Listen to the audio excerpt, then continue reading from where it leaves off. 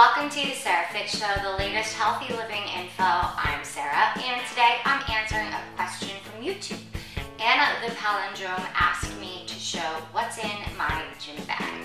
Now typically I don't have a gym bag because I usually wake up in the morning and I work out, or I work out after work and I just come home. But when I did have a gym bag and I would go straight to the gym from work when I was working in the Diet.com offices full time, I did have a gym bag. So I replicated what I used to bring. So here is my old gym bag, which I still use now to, bring my laptop everywhere with me. So to start the basics, we've got some shorts. These are some these are Saucony shorts. Those are some of my favorites. And I also have one of my favorite Lucy sports bra tops to show you guys. It's really cute. It has a cross in the back. I'm going to do a fashion fitness apparel video pretty soon, so I'll show you guys all my favorite clothes then. But I've got some shorts, sports bra, and obviously a tank top, any tank top or short sleeves. If it's the winter, I'll bring pants, but summer. Socks, of course. When I'm going to the gym, most of the time I'm doing strength training, so I would bring my trainers. These are my Nike Frees. The difference was with the bottoms, they kind of bend like that. They don't have a lot of support, so you really have to force yourself to balance and utilize all of the muscles in your legs. So these are awesome, Nike Frees. I got mine at the outlet for only 40 bucks. So if you have an outlet near you, go check them out.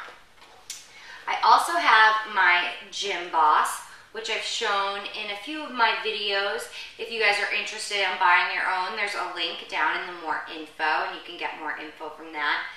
This is really helpful to burn the most amount of calories in the time that you have. So those are really good. Next are the fun items. So usually I would bring a little mini brush to put my hair back in a ponytail. I hate bumps. And an extra hair elastic around the edge as well, always, in case you don't wear your hair in ponytail when you go to work or school, whatever you're at.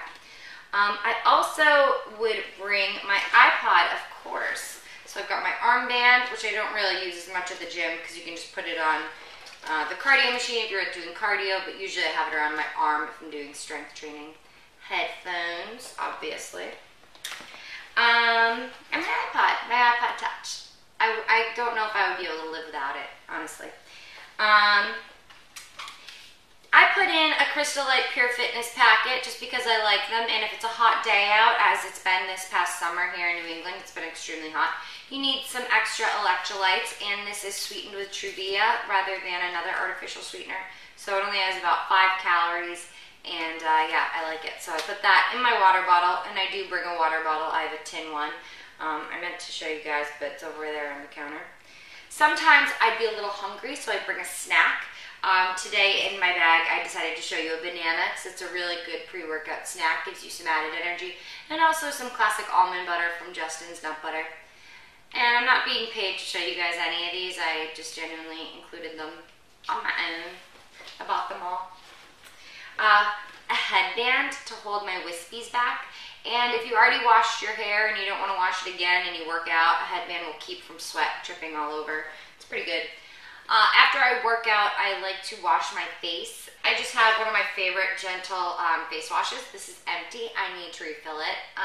But this is Purity by Philosophy. I got it at Sephora. This little guy was $10, which might sound like, oh no, this little guy was even cheaper. This one was free in a package I got. But I bought the bigger one, which was $10, because I liked this one so much. It's called One Step Facial Cleanser. And it's honestly, it's a really good cleanser. It's kind of similar to Cetaphil cleanser, but this is better. So I would definitely recommend buying it. If I forget to bring cleanser on my own, I'll use whatever the gym has, and that tends to dry out my skin. So I bring some moisturizer, just like little travel convenient moisturizers. I also bring a moisturizer for my legs because sometimes when I put on my gym clothes, I realize that my legs are really dry.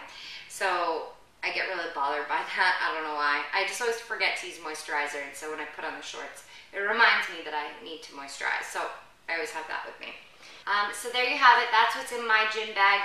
What did I miss in my gym bag that you guys have in yours? And thank you for for the question, Anna. And don't forget to follow me on Twitter, Diet Sarah. And if you guys have a question, feel free to either ask below this video or submit it to my YouTube channel, Sarah's Fab channel.